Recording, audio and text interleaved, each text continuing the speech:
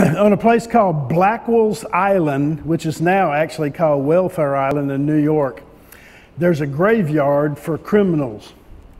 And on one of the grave markers it reads, Here lie the fragments of John Smith, who contradicted his maker and played football with the Ten Commandments.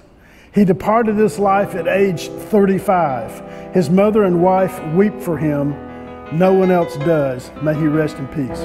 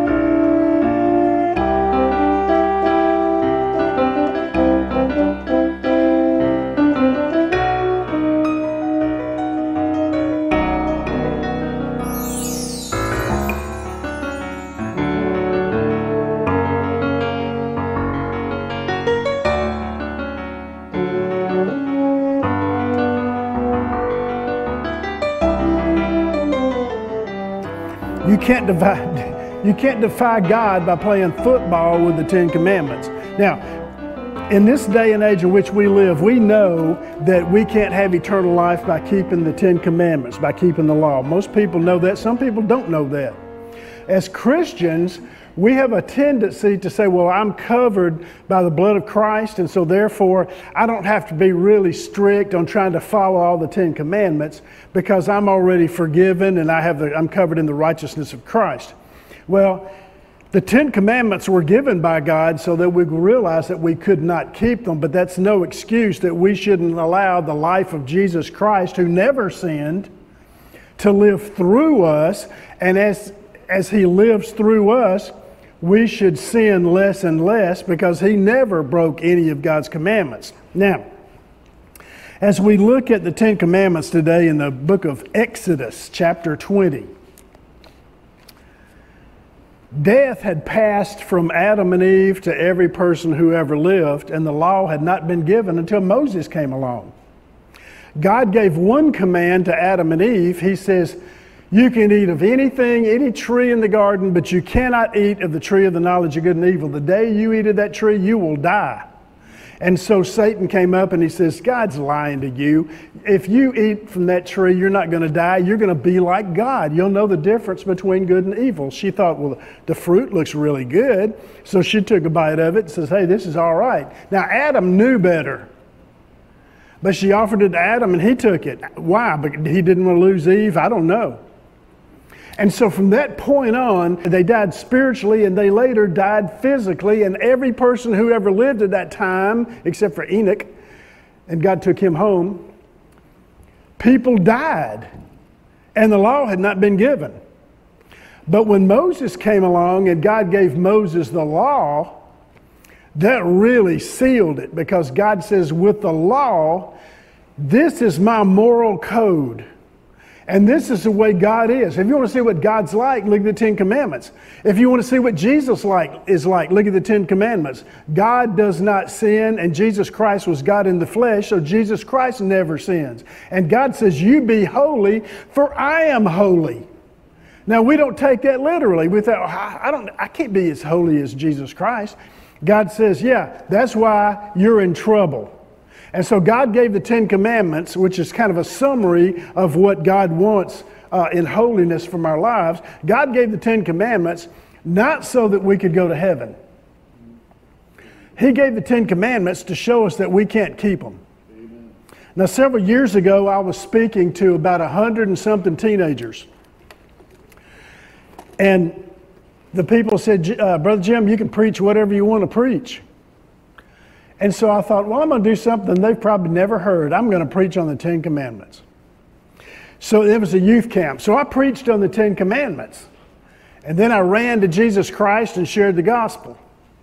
So after the evening chapel service, they went back to their cabins, to their their leaders of each cabin, and they had their evening devotions. And so that night, the different leaders decided we're going to ask the kids what they thought of Brother Jim's message, the teenagers. And they all said, he was too hard on us. They said, Brother Jim was too hard on us. Why did they feel that way? Because they were so overwhelmed with what the Ten Commandments tell us that we have to live like, they messed up every one of them. They said, Brother Jim was too hard on us. So we go to Exodus chapter 20, and God says, He spoke these words saying, I am the Lord your God who brought you out of the land of Egypt, out of the house of bondage.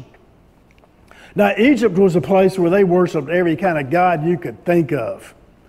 And so those people had lived for 400 years in Egypt, and all they saw were Egyptians worshiping all these weird gods. And God came along and talked to Pharaoh, says, you let my people go. And Pharaoh said, I'm not going to do it. And God brought plague after plague after plague after plague after plague. And each plague was designed to make a fool of one of the gods or more of the gods that the Egyptians worshipped. It's like the Egyptians worship frogs. God says, oh, you like frogs? And so the whole land was covered with frogs. So God made all those different Egyptian gods, and they worshiped more than just 10, including Pharaoh himself. But he made those gods, those primary gods, to look stupid because they were unable to compete with the true and living God. Now, they're leaving Egypt. And it says, I brought you out of the land of Egypt, out of the house of bondage. Now, God begins to give these 10 commandments. You shall have no other gods before me. You don't worship any other gods. I'm the true and living God. Now, today we worship all kinds of things. We worship money, the love of money. We worship sex. We worship drugs. We worship power and prestige. We want to be noticed, and we worship our own value in front of other people. We worship other people. We worship possessions. We worship pleasure. We worship all kinds of different things. So my question is, what is it that has a hold on you? What has a hold on your life? When I say what has a hold, a grip on your life, you already know what it is. You already know what it is. Now, let's say if you were a lover of money and you wanted to become a millionaire by the time you were 30 years old. And so I announced on Sunday night, we're going to give away $1,000 to every person who comes to church on Sunday night. Well, all the lovers of money would be here. But when we offer the Word of God on Sunday night, those people who say they're Christians and love the Lord, a lot of those people don't come. And you beg them to come, they're still not going to come. Why? Because there's not a hunger for Jesus Christ and the Word of God. We've got some TV program, some football game, I want to take a nap, or whatever it is. That's our God. We're going to worship that. It comes ahead of Jesus Christ. And when something happens in this country and we come under persecution, and you can't come and worship God anymore, you're going to try to find some way to come secretly to worship God. A lot of people don't want to come because it's Sunday morning and that's good enough for us. We did our thing for God and the rest of the week is ours. Now, if you feel that way, you need to take a second look at your relationship to Jesus Christ, because something else has a grip on you besides Jesus Christ. I remember the young man, it was in my youth group, teenager. I led him to Christ. And over a series of weeks, he came up to me one night at youth group and he says, Brother Jim, I finally understand what the real Christian life is all about. I said, what's that? And his name was Jim too. I said, what's that, Jim? He says, if I'm a Christian, he said, I want to be obsessed with Jesus Christ. I want to be obsessed with Jesus Christ. Are you obsessed with Jesus Christ? Well, no, I'm just the average Christian. Well, I hate to tell you this, but the 10 commandments are summed up in 2 great commandments. God takes the 10 commandments and he sums them up. What's the greatest commandment? You shall love the Lord your God with all your heart, with all your soul, and with all your strength. Why are you not hungry for Jesus Christ? Why even come to church on Sunday? if you're not going to love Him with all your heart and soul and strength? Because it makes us feel good, because we're respectable. We're Christians. The community looks at us as really nice people, and you may be a nice person, but a lot of nice people go to hell.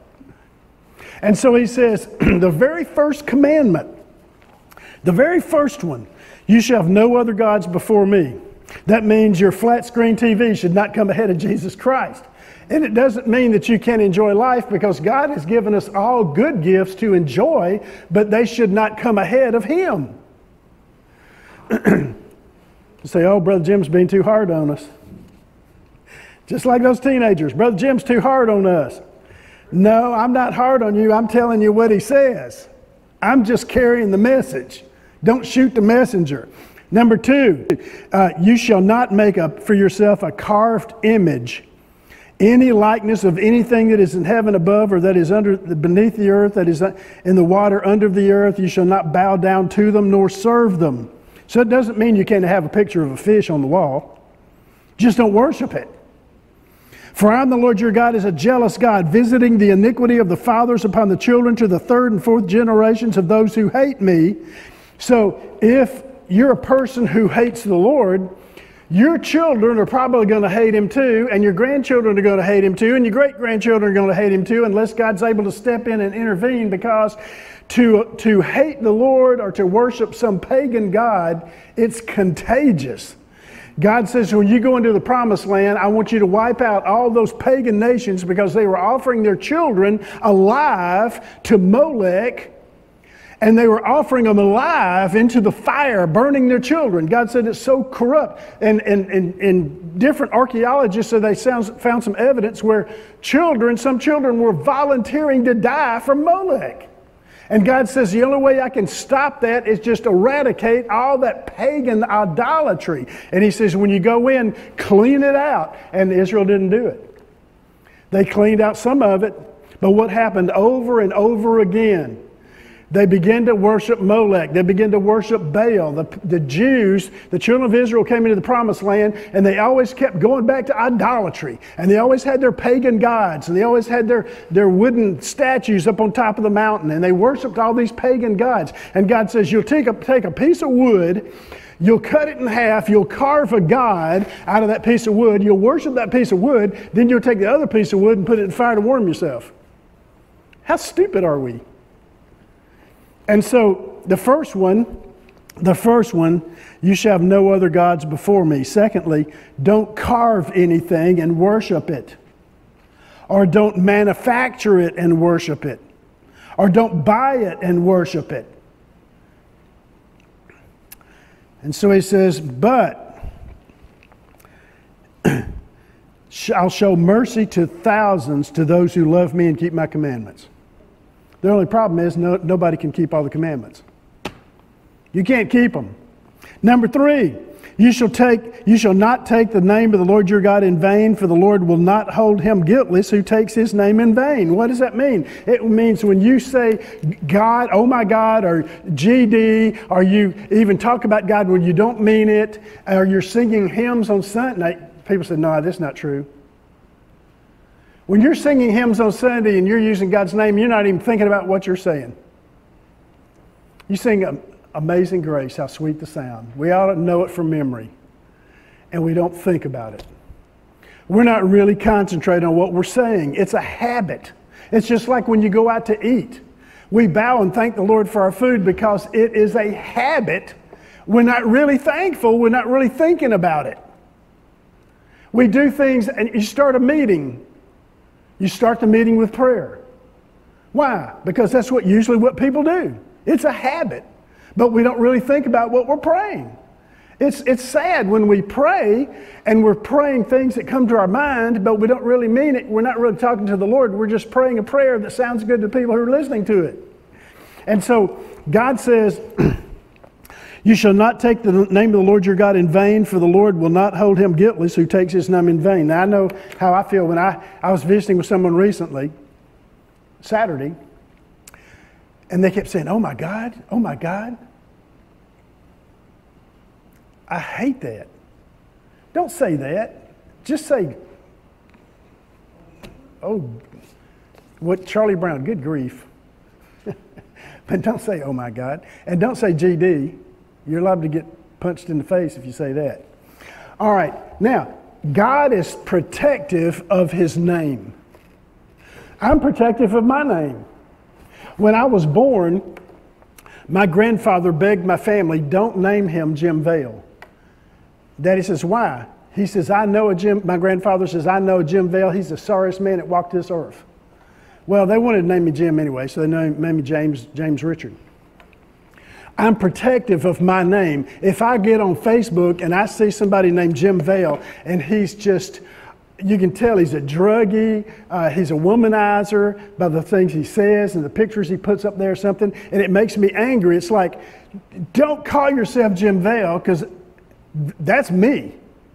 Alexander the Great, the story goes, says, at one time there was a young man that was caught trying to steal a horse.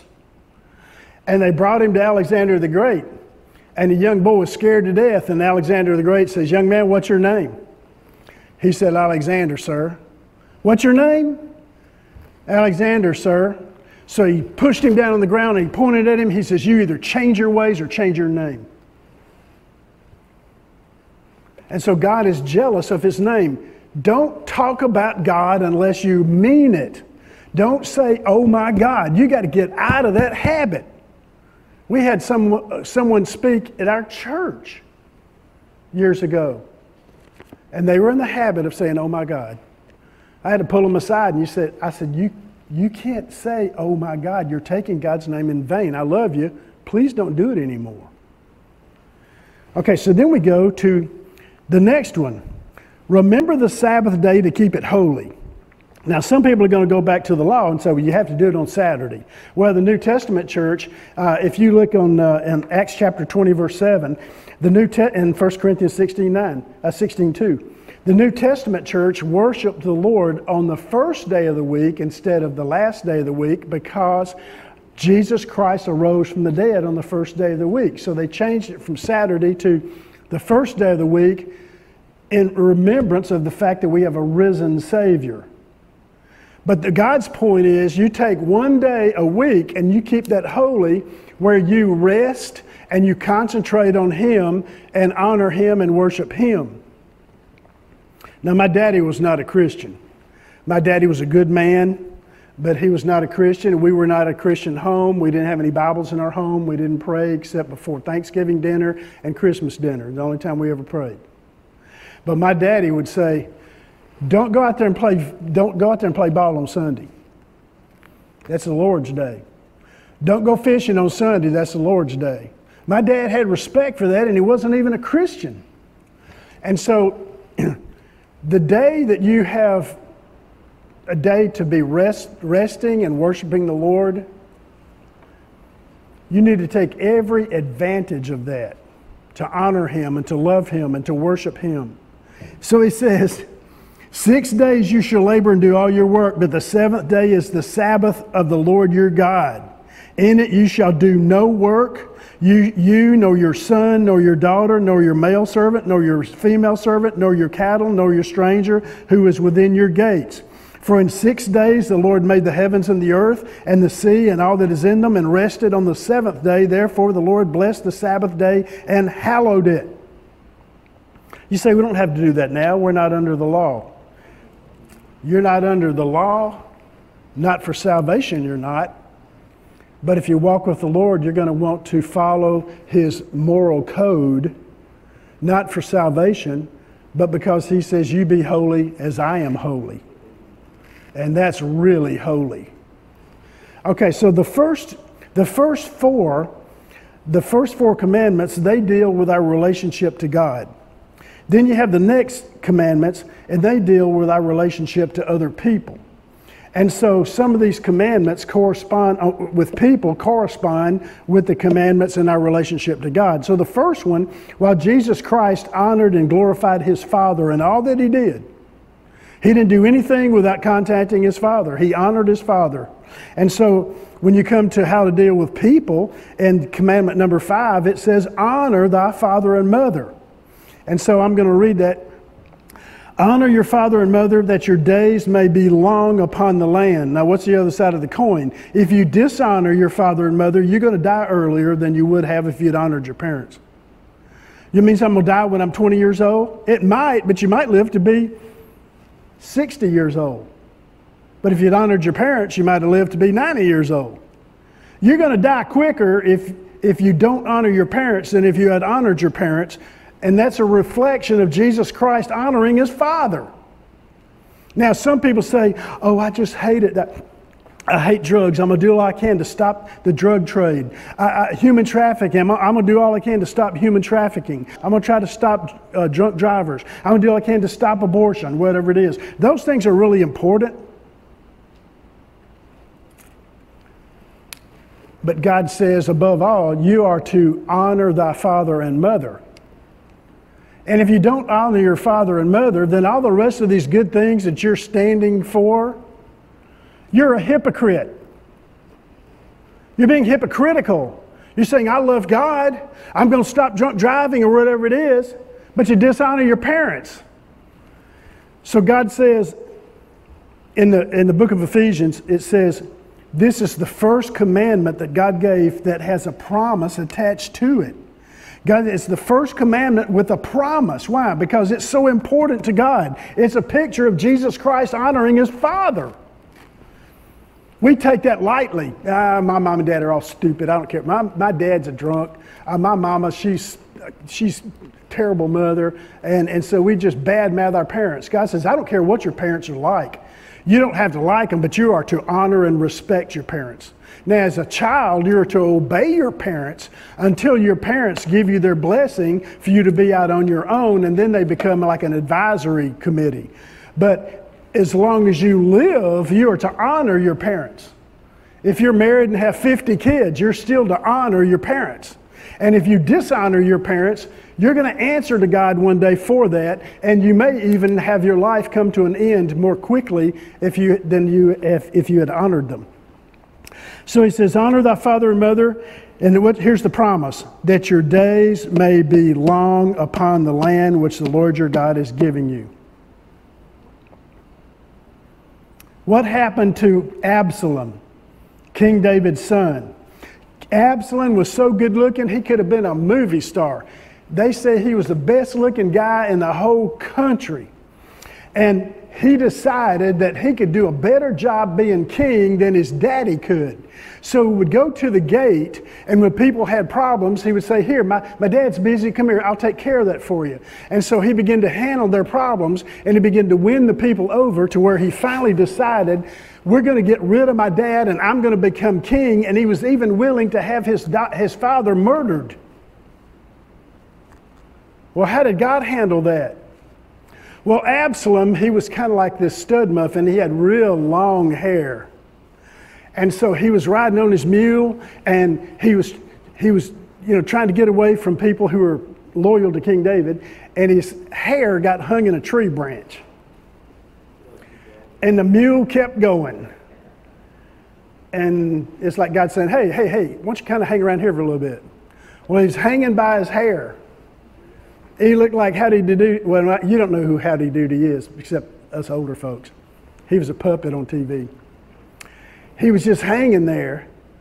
And so King David had already said, now, don't harm my son Absalom. Well, they knew he was a threat to the king. So finally they just said, all right, just run him through. So the general took his spear and ran him through the heart several times and killed him. Absalom died a young man. He dishonored his father. Now, his father didn't want his son to die, but God says, hey, you violated it, you're dead. Honor your father and mother. Do you honor your parents? Father's Day is coming up next Sunday. You're going to honor your father, or are you just going to hey, Dad, how you doing? Happy Father's Day. I'll see you later. Bye. If he even gets that. Honor your father and mother. How would you honor your parents? Show gratitude, thankfulness, love them, whatever it is. You show honor to your parents. Now, and you go to Asian countries over in the Orient, that culture honors elderly people. They're held in high esteem. Today, our country looks at older people as stupid people. If you're an older person, you're stupid. If you're a pastor, you're stupid. And so if you're moral and you're a virgin, you're not out having sexual immorality as a young person, you're stupid. People hate things that are honoring to the Lord. So if you're going to honor the Lord, people are going to look at you as you're stupid. The next one, you shall not murder. Now you have to go to war, that's one thing. But if somebody makes you mad and you kill them, God says, no, can't do that. Jesus said in Matthew 5, if you're angry at your brother, you're guilty of murdering him in your heart. You say, I've never killed anybody. Yeah, but have you ever thought about it? People in their hearts secretly wish they could kill somebody or see somebody die. But I've never murdered anybody. Well, I hate to tell you, in my heart I have. I've had a lot of secret thoughts. But if you're in war, and the United States is at war with Germany, would you be sinning against God if you shot Adolf Hitler and killed him? No, he was an enemy of the country. You're defending freedom. If somebody breaks into your house and they're trying to kill my wife, oh, Jim, thou shalt not kill. Hey, the guy's dead meat. I mean, I'm ready. Somebody comes into my house and I don't know who they are and they haven't said anything, I'll shoot them first and ask questions later. But if I have somebody that I just don't like and I want to see them dead, God says you killed them in your heart.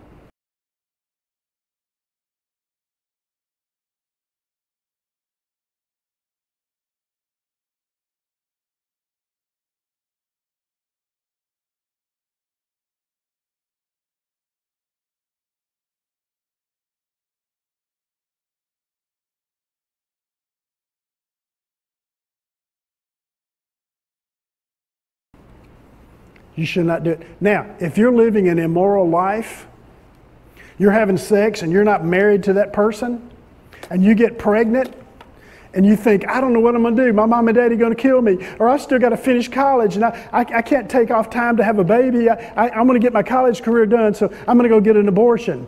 I hate to tell you, but you're murdering that baby. That is murder. God will hold you responsible for that. And people say, I don't know why they haven't found a cure for cancer. I'll tell you why. We've probably killed the person. We probably aborted the person who would have found a cure.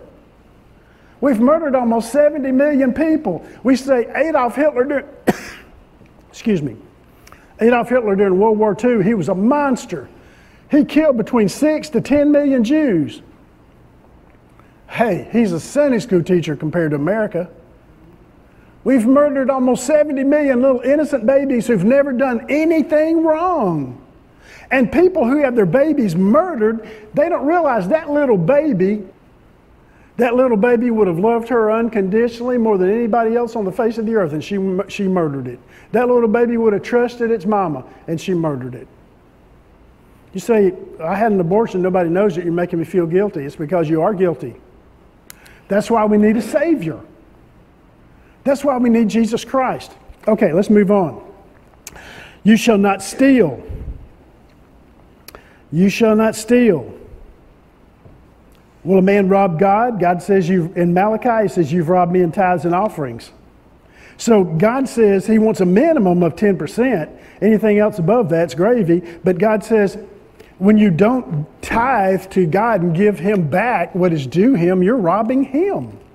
You say, you're just saying that because you're a pastor and you want more money to come into the church. No, I'm not. God's going to provide for my needs whether the church does or not. But we're to give unto the Lord.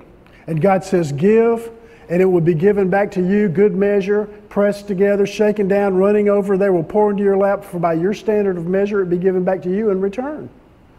But we rob God. And we're not to rob other people. If you've got a drug problem, nobody knows about it, it's sin to go and steal money out of your mother's purse. Or to cheat on your income tax.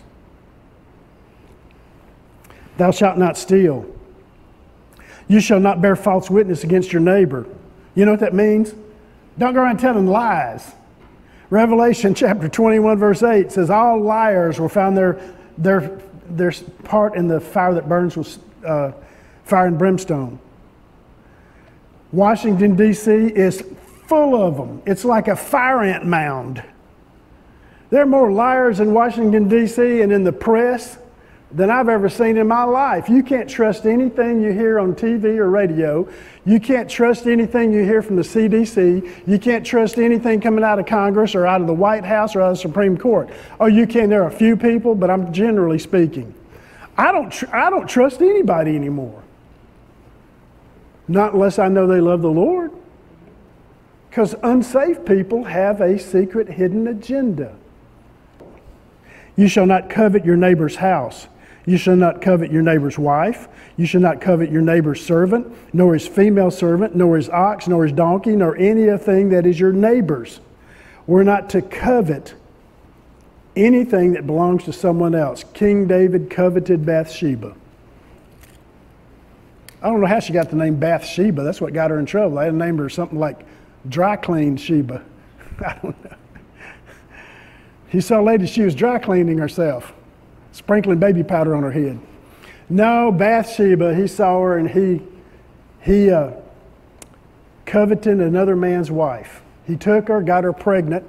When he found out she was pregnant, then he had her husband murdered and hoped that he got away with it.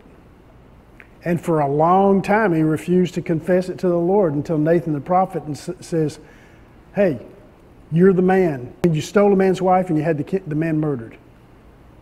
And God said, the sword will never leave your home, David. Not covet. Don't be coveting what other people have. If you have a need, God says, seek ye first the kingdom of God and his righteousness, and all these other things will be added unto you.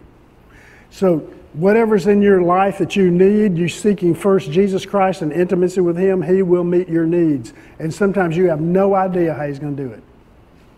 When you come to the next part, the people are not, they're given the Ten Commandments, but before they're given the Ten Commandments, it says, now all the people witnessed the thunderings, the lightnings, the flashes, the sound of the trumpet, the mountain smoking, and when the people saw it, they trembled and they stood afar off. Then they said to Moses, you speak to us and we will hear, but don't let God speak to us lest we die. They were terrified. In other words, God's saying, hey, I'm going to give you the Ten Commandments, but I want to get your attention.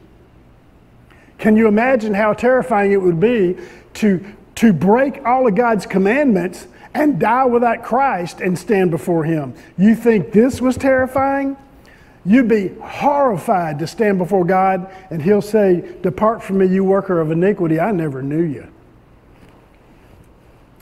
And so they said, you speak with us and we will hear, but do not let God speak to us lest we die.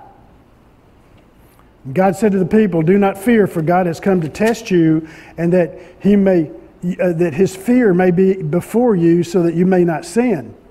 It's good to fear God. So the people stood afar off, but Moses drew near the thick darkness where God was. And today we live in a society where people have no fear of God, no respect of God. Some of you have seen that picture I put on Facebook where a guy said, when Jesus comes back, kill him again. Another girl says, hey, I had an abortion and I'm proud of it. No fear of God. Then the Lord said to Moses, thus you shall say to the children of Israel, you have seen that I have talked with you from heaven. You shall not make anything to be with me. In other words, I'm going to talk to you about my altar. You're not to put any statue of any other God in there at my altar. I don't want anything else in there with me but me. You shall not make anything to be with me, gods of silver or gods of gold. You shall not make them for yourselves. You're not to put statues of all these saints all around and pray to them. An altar of earth you shall make for me, and you shall sacrifice on it burnt offerings and your peace offerings, your sheep and your oxen. In every place where I record my name, I will come to you, and I will bless you. And if you make an altar of stone, you shall not build it of hewn stone. Why? Because when you worship me, your own human effort, I don't want it. You come to me by faith, not by your works. For you have, he says, if you use a tool on it, you have profaned it. Nor shall you go up to by steps to my altar, that your nakedness may not be exposed. So it's like, hey, I don't want anything to distract people. So if you're going up the steps of the altar and everybody can see up your pants or your robe, So don't go up by steps. Have it low enough to where you can get to it without climbing up steps and the wind blowing up your robe or whatever it is. Now, I want us to go to Hebrews chapter 10. In Hebrews chapter 10, it talks about when people were offering sacrifices under the law. Now, when God gave the Ten Commandments in Exodus chapter 20, He gave the Ten Commandments, and then He went to talking about the altar. Why? Because they couldn't keep the commandments, so they had to offer sacrifices and blood offerings to God in order to turn back God's wrath for them breaking His laws. So it spoke of sacrifice. And so, in chapter 10 of Hebrews, verse 8, previously saying, sacrifice and offerings, burnt offerings and offerings for sin, you did not desire, nor had pleasure in them. Jesus Christ is talking, which are offered according to the law. So before Jesus came, they still had to offer sacrifices which pointed to the Savior who was coming. People were saved by looking by faith to the Savior who is coming. We're saved by trusting in the Savior who's already come. Then He says, behold, I have come to do your will, Jesus Christ is saying, O God. He takes away the first, the offerings under the law, that He may establish the second, Jesus Christ offering Himself on the cross as a sacrifice. By that will we have been sanctified. That means set apart as God's own child.